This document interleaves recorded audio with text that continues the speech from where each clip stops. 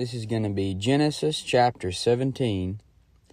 And in this chapter, the Lord gives Abraham the token of the covenant, which is circumcision.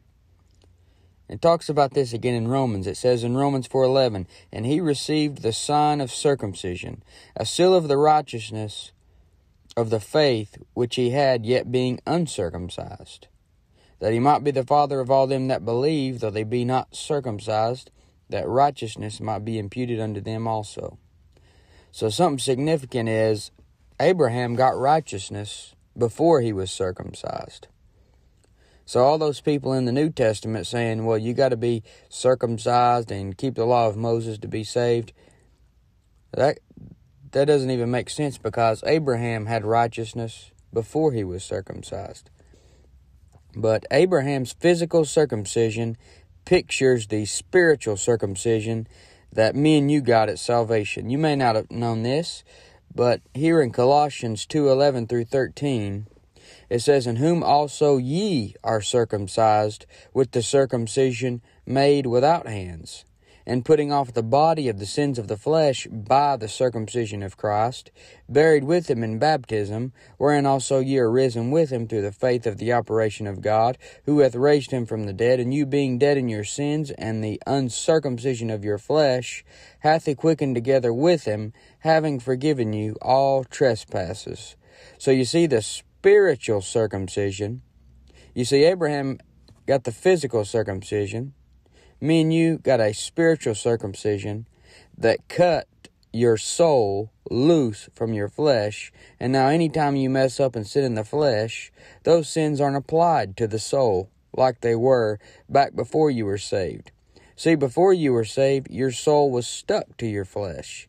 So anytime you sinned, those sins went on your soul. Now, the moment you believed the gospel, the moment you put your trust in Christ, you got the spiritual circumcision. God did an operation on you. He cut your soul loose from your flesh.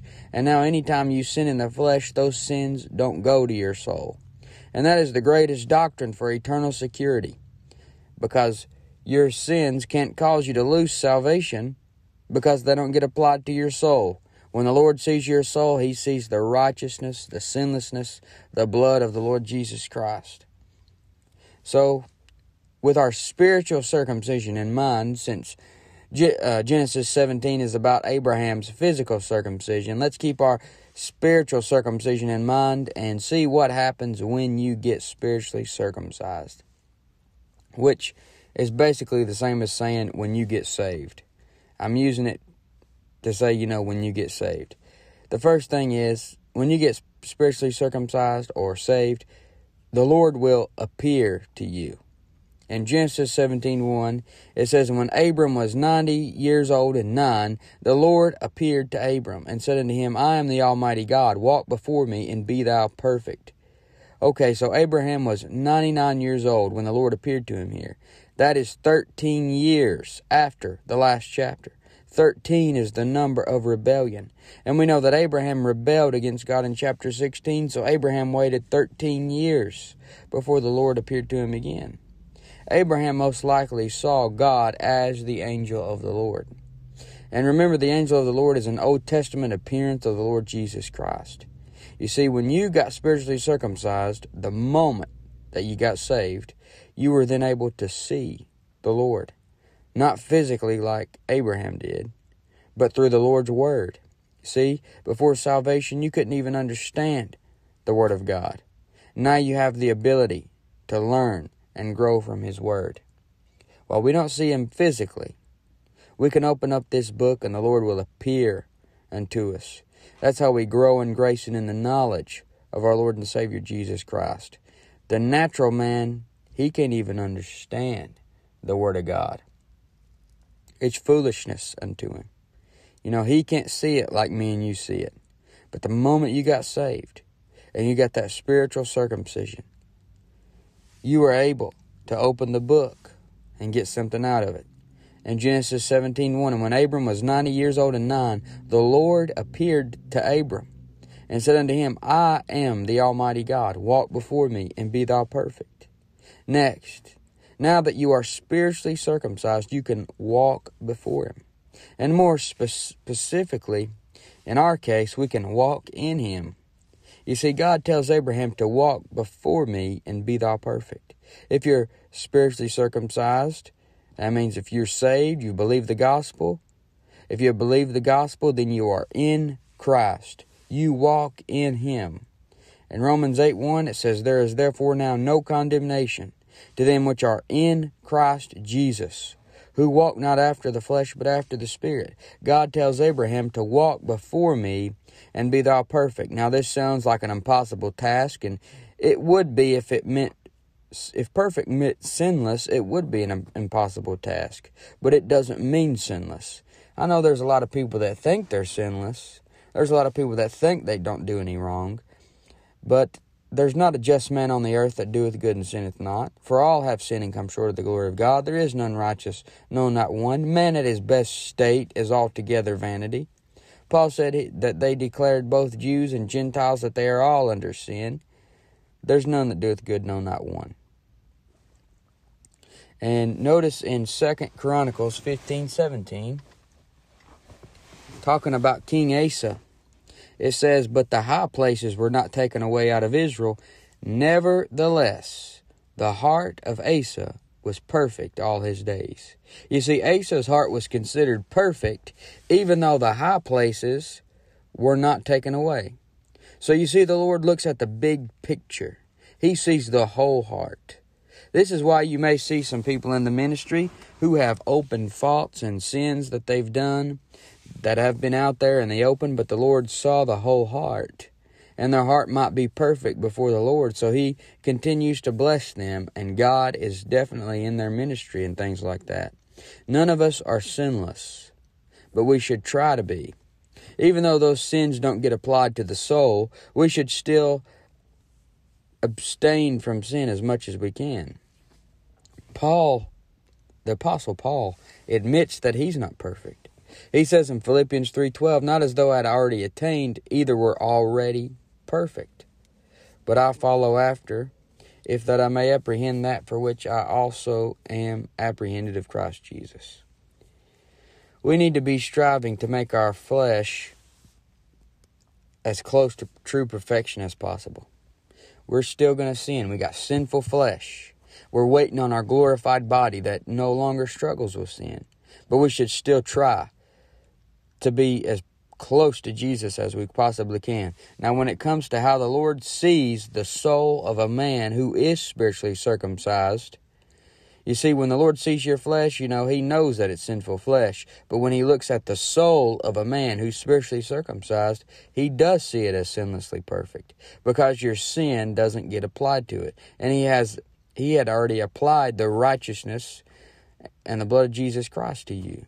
So it's literally perfect, even though your flesh is not. Genesis 17:1-2. And when Abram was 90 years old and 9, the Lord appeared to Abram, and said unto him, I am the Almighty God. Walk before me, and be thou perfect, and I will make my covenant between me and thee, and will multiply thee exceedingly. So now, something else. Now that you are born again, and you have the spiritual circumcision, you need to multiply. The Lord lets Abram know that He is going to multiply Abram exceedingly. It says in verse 3, and Abram fell on his face, and God talked with him, saying, so you need to fall on your face as well, and talk to God. Open the Bible and let Him talk to you. It says, saying, as for me, behold, my covenant is with thee, and thou shalt be a father of many nations. So many nations will come from Abraham. The Lord is going to bless him. And this covenant has to do with land and nations. And this doesn't have anything to do with me and you. In Genesis 17:5-6, it says, neither shall thy name any more be called Abram, but thy name shall be Abraham. For a father of many nations have I made thee. And I will make thee exceeding fruitful. And I will make nations of thee. And kings shall come out of thee. So nations and kings will come out of Abraham. All the kings of Israel and Judah came from Abraham. King David came from Abraham. King Jesus In Matthew 1:1 it says, the book of the generation of Jesus Christ, the son of David, the son of Abraham. You see, God manifested himself in the flesh through the line of Abraham. Talk about being blessed. The Lord used Abraham's line to come down in the flesh. And Abraham multiplied physical children. When you get spiritually circumcised, and I'm saying when you get spiritually circumcised as a way of saying when you got saved, because the spiritual circumcision took place the moment you got saved. So when you get spiritually circumcised, you need to multiply. Abraham multiplied physically. You need to multiply spiritually. You need to give out the gospel so that men can be born again and get spiritually circumcised themselves.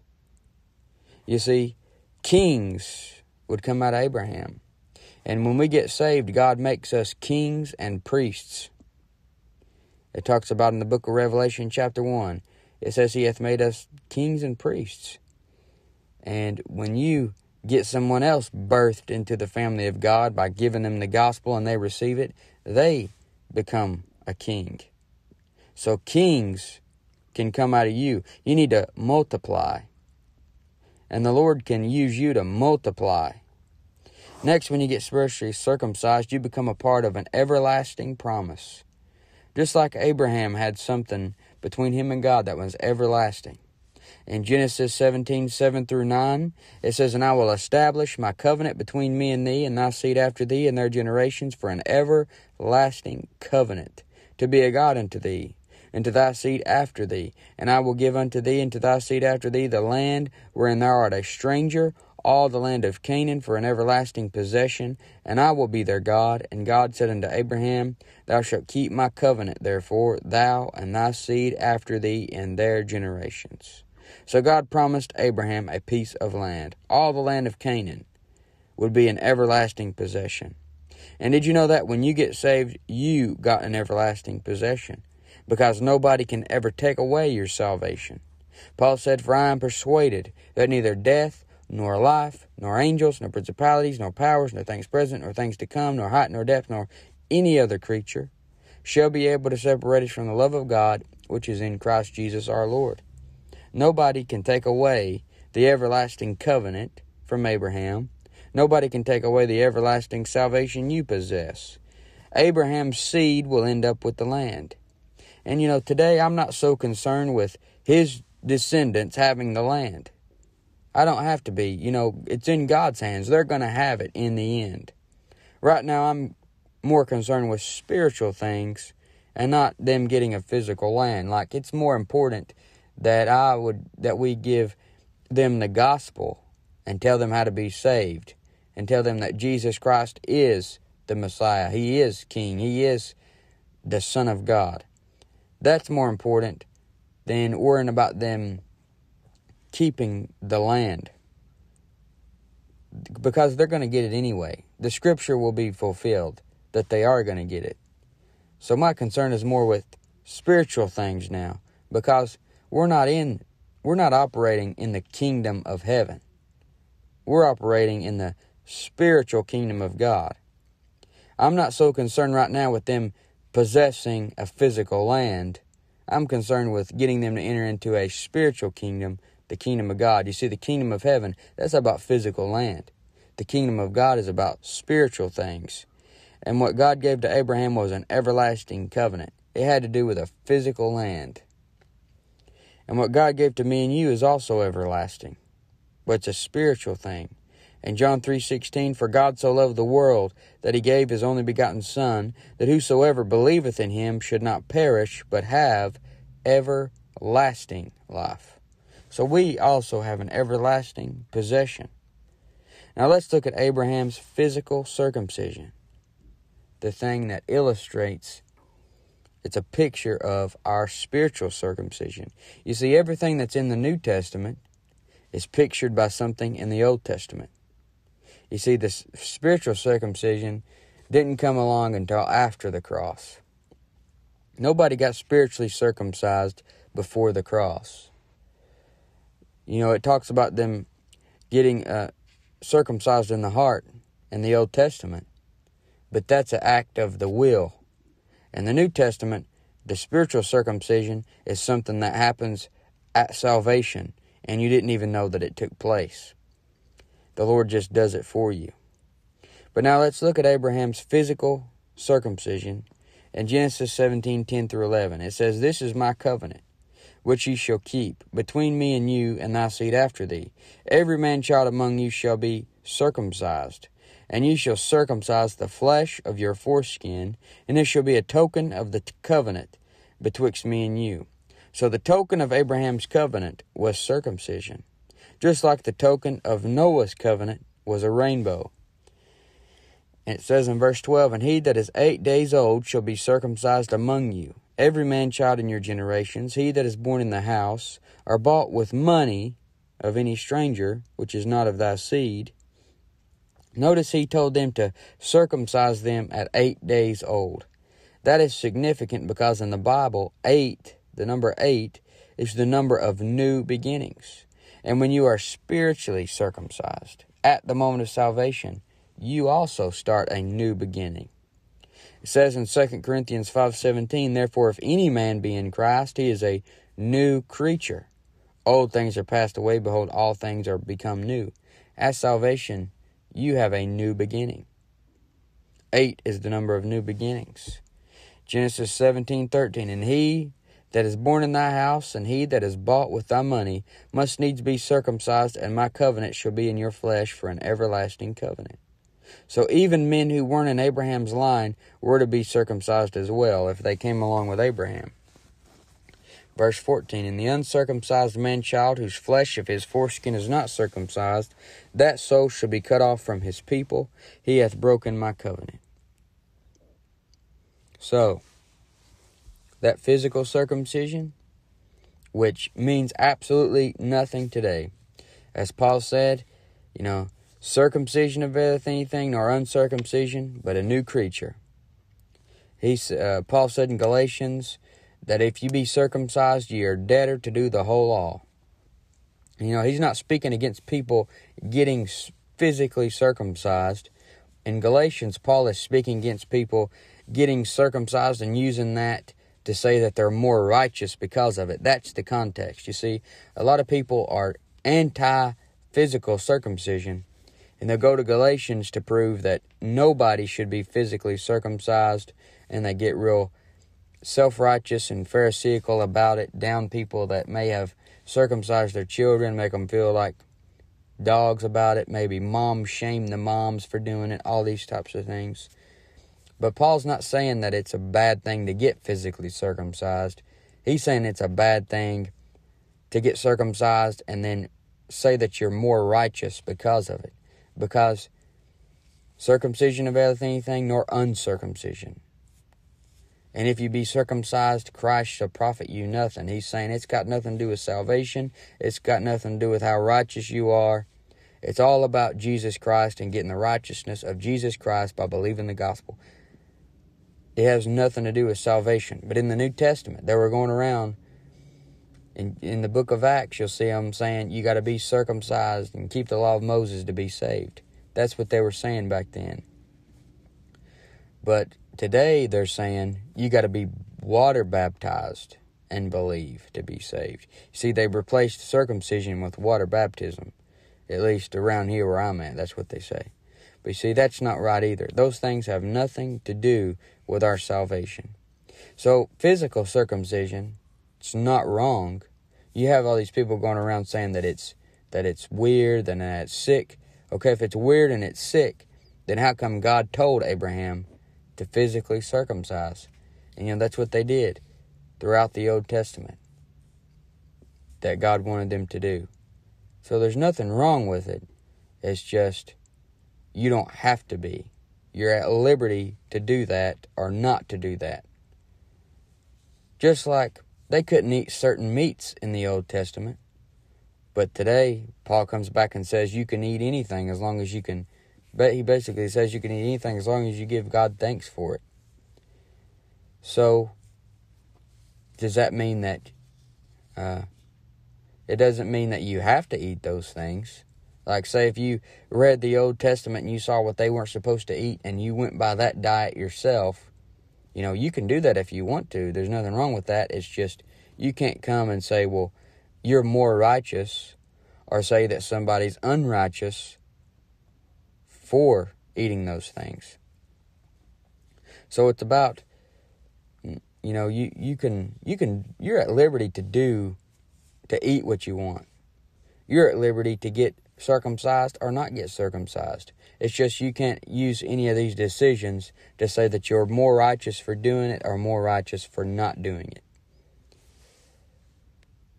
But you don't need that physical circumcision.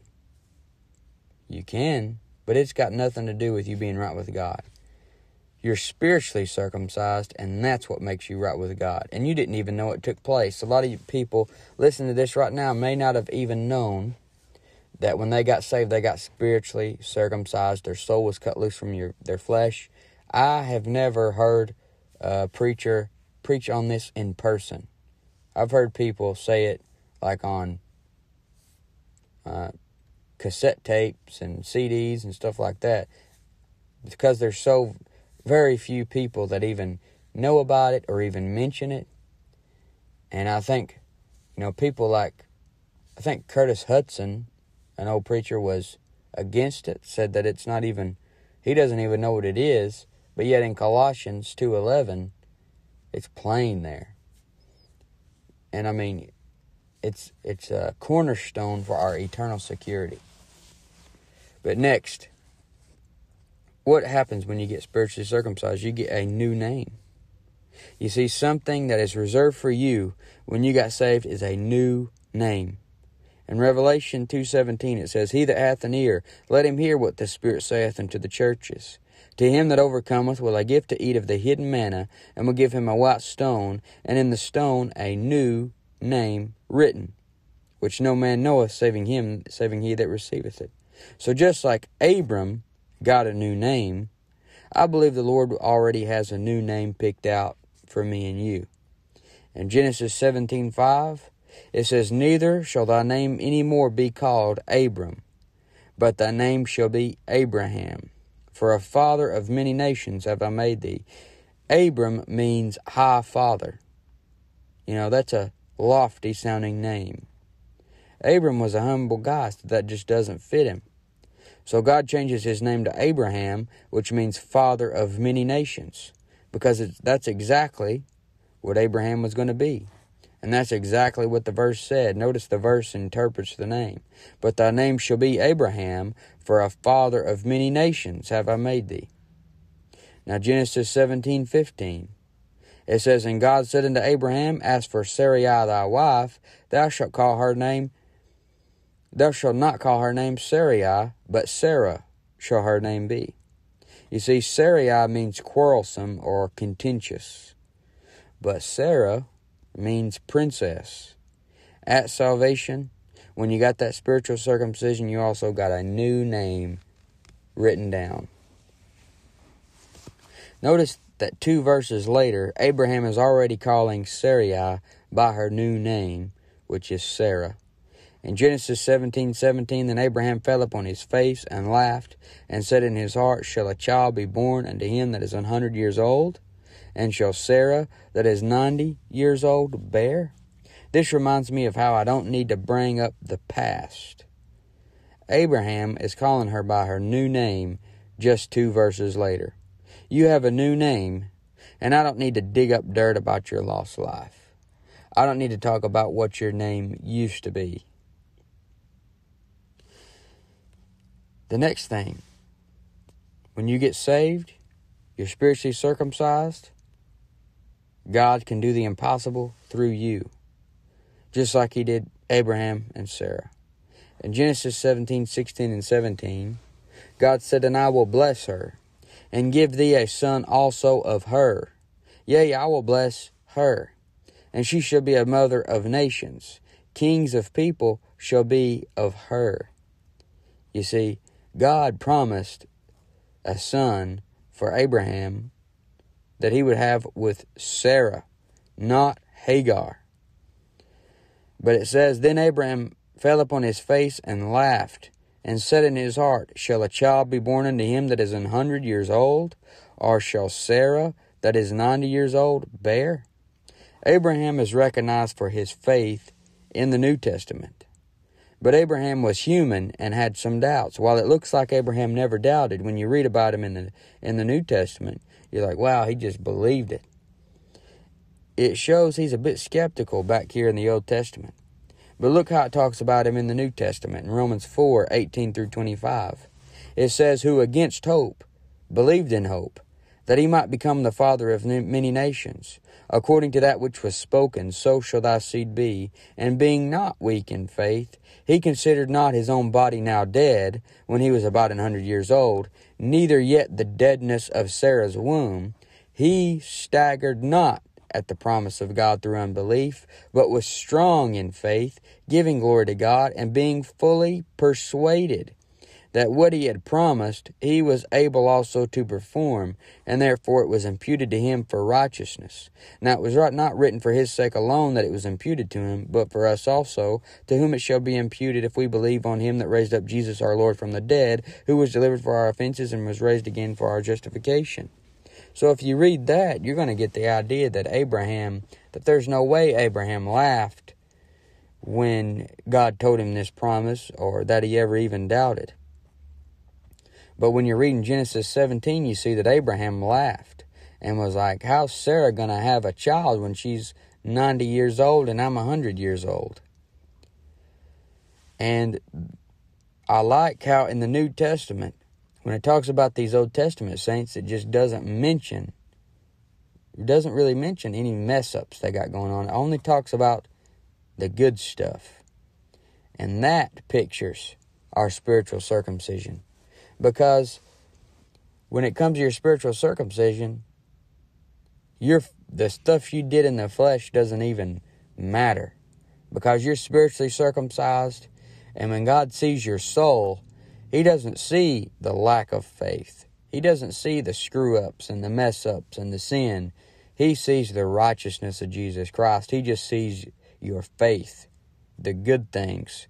That's what God sees when he sees your soul now, that you've been spiritually circumcised. Just like when it gets to the New Testament. In Romans 4, God doesn't even talk about Abraham's mess-up, where he laughed.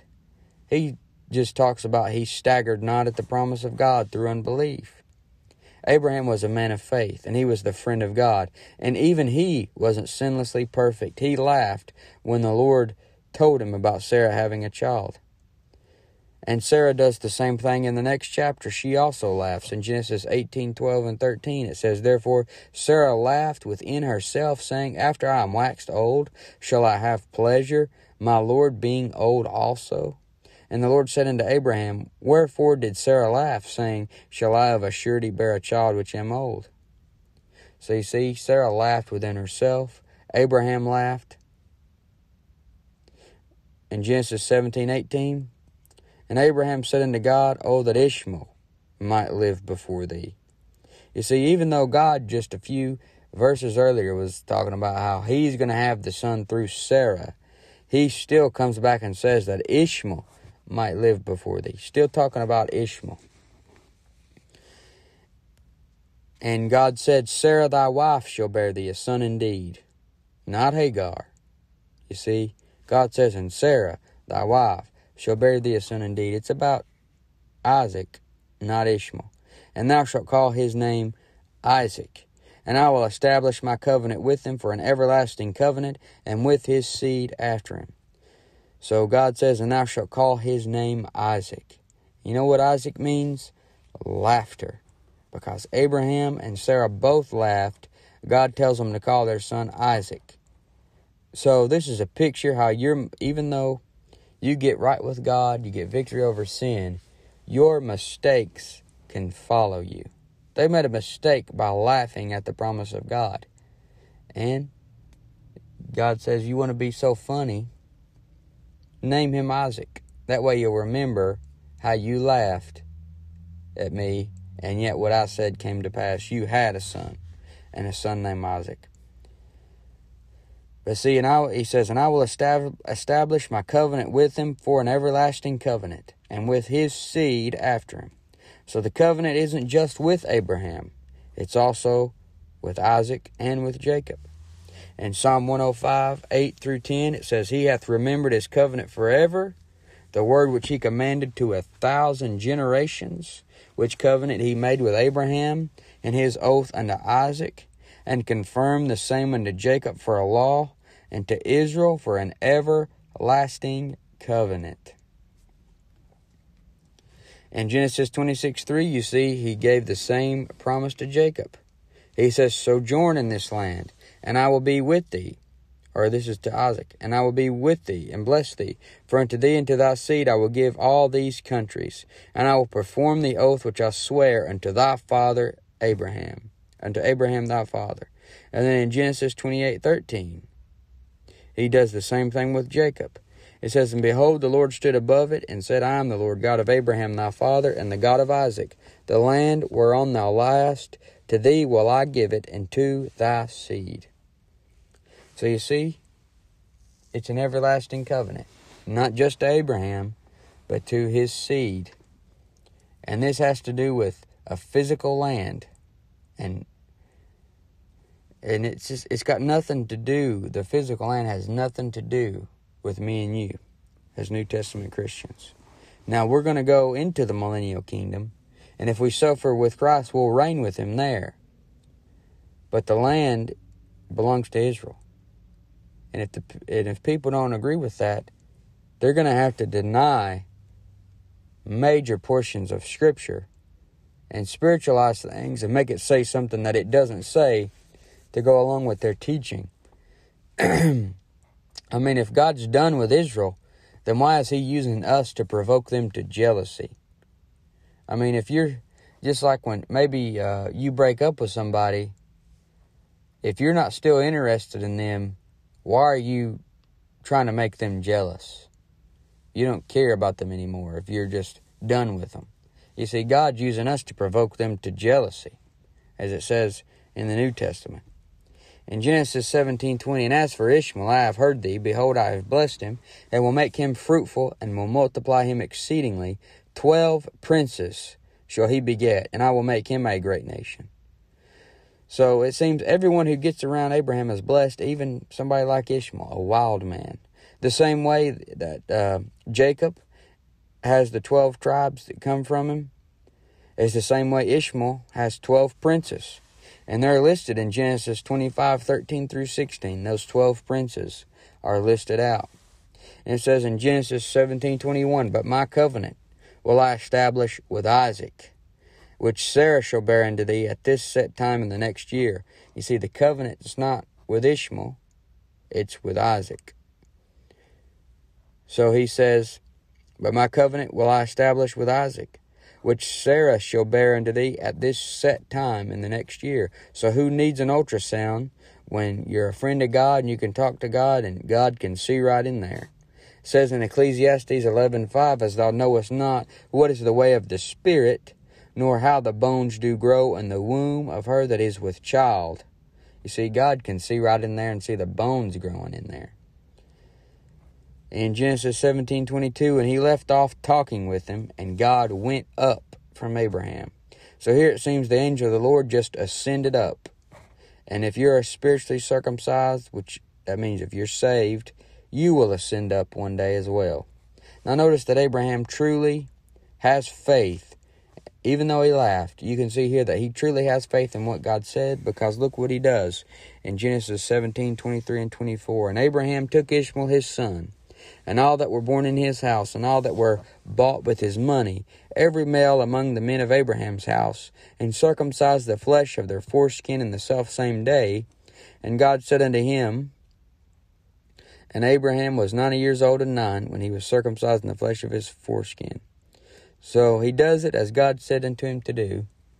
So that shows he had faith. He took all the males among his house and circumcised them. And see, all these people that's saying circumcision has something to do with salvation, well, what about the women then? You know, women can't get circumcised. So that doesn't make any sense to say that it saves anybody.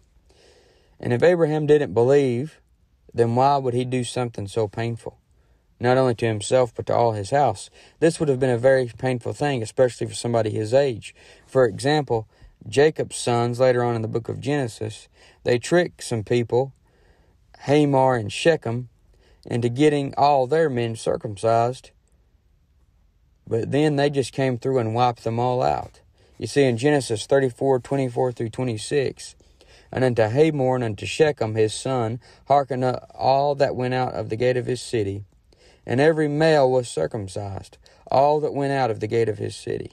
And it came to pass on the third day, when they were sore, that the two sons of Jacob, Simeon and Levi, Dinah's brethren, took each man his sword, and came upon the city boldly, and slew all the males. And they slew Hamor and Shechem his son with the edge of the sword, and took Dinah out of Shechem's house, and went out.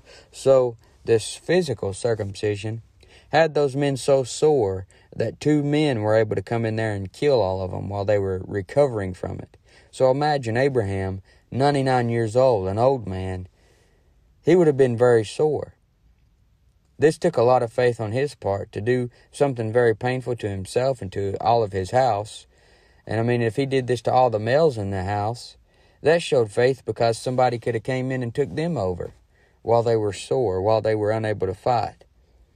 It says in Genesis 17:25, and Ishmael his son was 13 years old when he was circumcised in the flesh of his foreskin. So notice the number 13 popping up again, and it's associated with rebellion and things that are negative. Here it's associated with Ishmael, who is called a wild man. Back in Genesis 13:13, it's associated with wicked sinners, men of Sodom. Back in Genesis 14, I believe, it talks about 12 years they served Chedorlaomer, and in the 13th year they rebelled. So you can see over and over how that number 13 is associated with rebellion.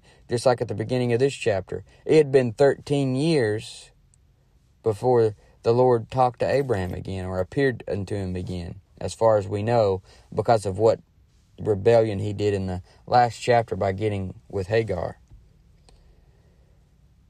And so Ishmael was circumcised when he was 13 years old. He couldn't get it done the 8th day because, he's already 13 years old at this time. And this could be why the Muslims who come from Ishmael, they don't get circumcised on the 8th day, I don't believe, but actually wait until they're older. But Genesis 17:26 and 27, and the selfsame day was Abraham circumcised, and Ishmael his son, and all the men of his house, born in the house, and bought with money of the stranger, were circumcised with him. Notice, it's just the men. Nothing's being done to the women. So how do they even come up with this thing, as you read about in the book of Acts, saying that you got to be circumcised and believe to be saved? What about the women? They don't get circumcised. And see, the thing is today, they're saying it's baptism, water baptism that saves. Today, they replaced circumcision with water baptism. And you could really, anything that anybody is relying on to save them, you could replace circumcision with that. Anything about living a good life in general. None of that saves you. It's all about the faith, placing your faith on the Lord Jesus Christ.